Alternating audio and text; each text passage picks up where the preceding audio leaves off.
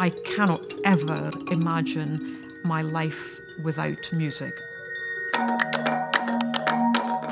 My first percussion lesson was so interesting because, of course, I was a buzzing 12-year-old and I was having big problems with my hearing at that time. My teacher just said, here's a drum, a snare drum. I discovered that actually it resonated quite differently depending on the surface that the drum was on.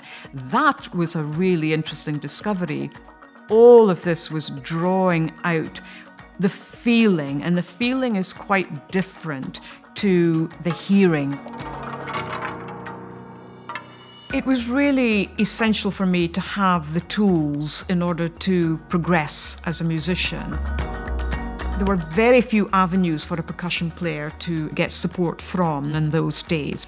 So when the then benevolent fund for musicians was there, they very, very kindly opened the door and kind of understood my story, understood the mechanics of being a percussion player, and so very much helped in finding a second-hand xylophone from the BBC.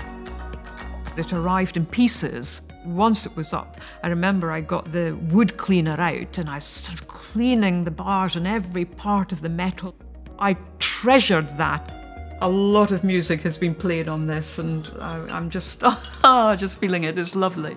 Finding a xylophone that I could use at home to practice, that was amazing.